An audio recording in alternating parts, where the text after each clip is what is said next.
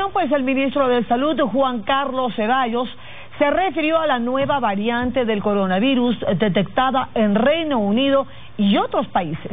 Veamos.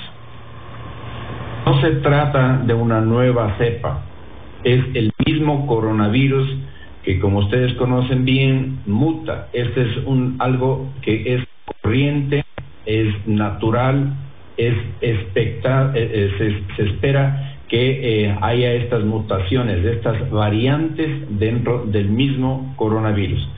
Esto es lo que fue detectado en el Reino Unido, ha sido verificado en otros países y por tanto la resolución que ahora ha firmado el señor presidente tiene que ver con aquellos países en los que hay evidencia de que el mismo virus mutado de la cepa de coronavirus ha estado en los otros países. Existe plena capacidad, inclusive las acciones están muy sostenidas, al igual que en las últimas 2 o 3 semanas. No ha habido variación, no hay demanda de camas en ninguno de los hospitales.